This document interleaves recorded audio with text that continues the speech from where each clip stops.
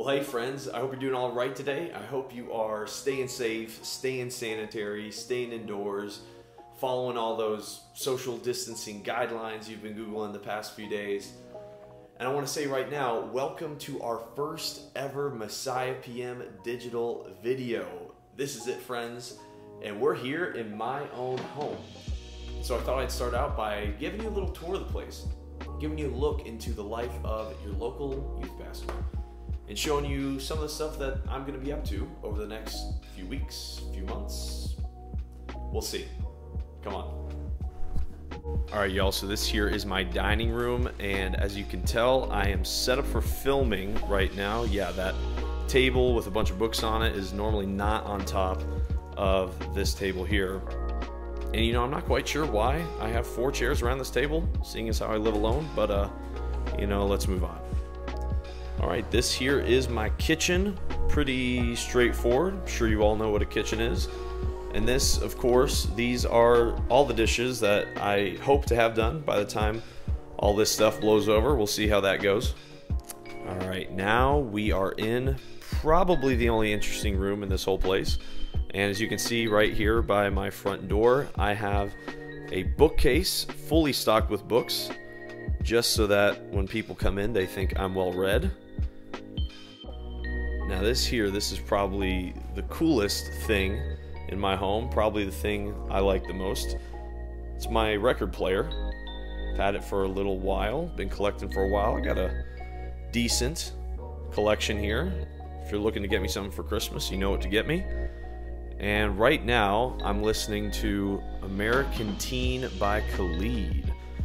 Just got this one recently from Vintage Vinyl. Shout out to them. If you're looking for a cool record store, Vintage Vinyl in Duluth, that's where you want to go. And yeah, I've been listening to that. Staying in a good mood, trying to stay entertained. So that's it, friends. This is where I'm going to be spending a lot of time for the foreseeable future. I'll be listening to some music, hopefully reading some books, definitely watching some Netflix, just like the rest of y'all. And just like everybody else, I am hoping this is over as soon as possible, because I don't know if you noticed this, but something very important was missing here. Other people. Yes, if you are an extrovert like me, you might be worried about all of this alone time that you're about to have on your plate. But you know what? Personally, for me, I'm grateful. I'm grateful that this is happening in the digital age, right? Because now I get to spend time with you through these videos every Sunday. I get to text, call, FaceTime my friends, my family, anytime I want to. And of course, I'm looking forward to Sunday nights at 5 p.m. when I get to connect with my student group and hear how you guys are doing, catch up on life with you all. And so, yeah, I'm grateful. I'm grateful that I have the opportunity and the ability to stay connected and to stay relationally present with the important people in my life. And when we look at the life and the practices of Jesus Christ, we see that he was a very relationally present person as well. Jesus was always answering his disciples' questions, no matter how dumb they may have seemed. He's always able to have dinner and spend time with the people he cared about. And when things got tough, when life presented him with situations that caused him stress, that would have given him fear, that would have given him some anxiety, he didn't turn away. And he didn't turn in to himself and just focus on him. Instead, Jesus dug deeper into his relationships, specifically his relationship with his Father in heaven through prayer and through solitude, and his relationships with his friends and his disciples. On his last night here, before he was killed, Jesus ate dinner with his friends. He reminded them that they were important in his life. He reminded them that their relationships mattered to him. We're starting a new series called Experience God, and I'm really excited for this one, because what we're going to do is we're going to give you some simple practices that you can put into your life now during this weird time. Simple practices that will connect you with the presence of God himself. And the first practice we're going to talk about tonight is this: stay relationally present. Do not isolate yourself at this time.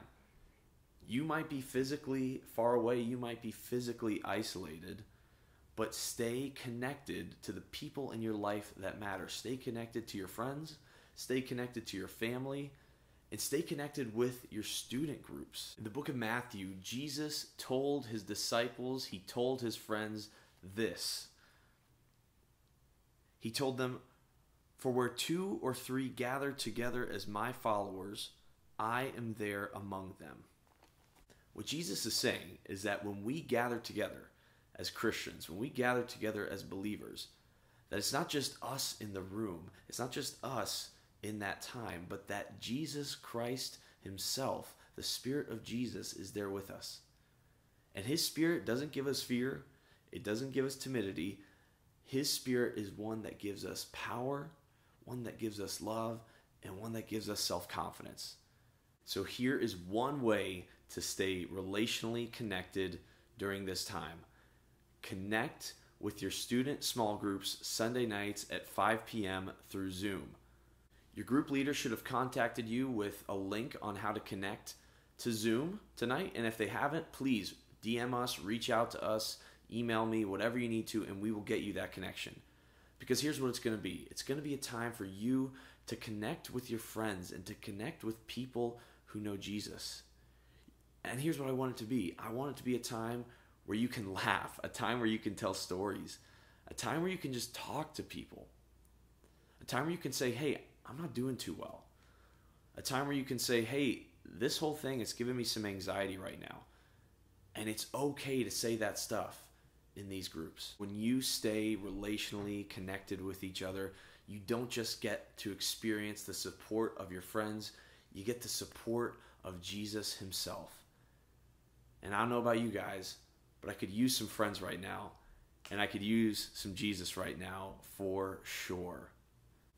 And so friends, I hope you'll join me in connecting with your student groups Sunday nights at 5. And I hope that through your connections relationally with your peers and with your friends, that you will see and experience a connection with the Spirit of Jesus himself. The Spirit of the one who loves you more than anyone in this world. The Spirit of the one who is greater than any problem, any fear, any trouble we might be facing. Well, that's it, friends. That is our first MessiahPM digital video. I hope you enjoyed it. I hope you learned something. And I hope you stay relationally present with people. Now I think it's time for some records and to enjoy some of this social distancing. See you next week.